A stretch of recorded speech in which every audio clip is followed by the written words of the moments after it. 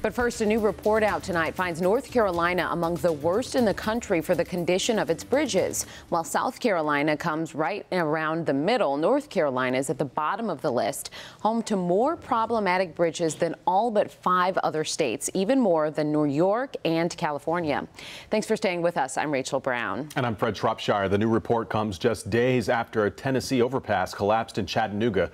The driver of that blue car only suffered minor injuries. For months, the defenders, Nathan Morbidos, questioned the Department of Transportation about the structurally deficient bridges in the Charlotte area. He's live near 2 of the busiest ones tonight. And Nathan, the state planned to start repairing those bridges this year, right?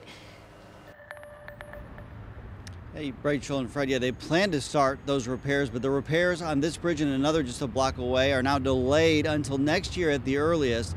Tonight, NCDOT is assuring the public that this bridge and another on 277 are both safe. They go over North College Street and Brevard Street, but state records show parts of the bridges have deteriorated and need to be fixed.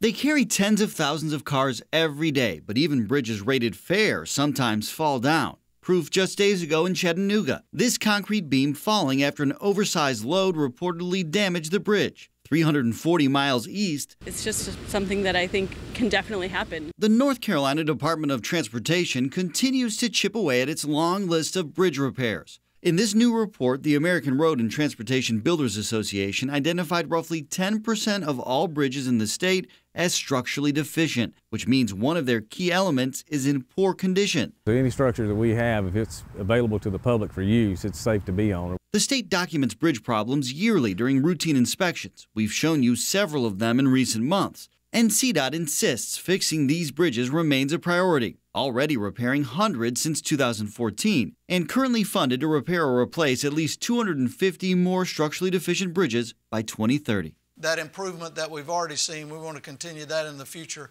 and it'll get us to our target.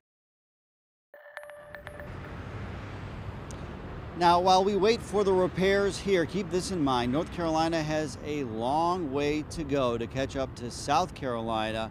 North Carolina has twice as many structurally deficient bridges as its neighbor to the south. Reporting live, Nathan Morbido, NBC Charlotte. All right, Nathan, thank you for that report.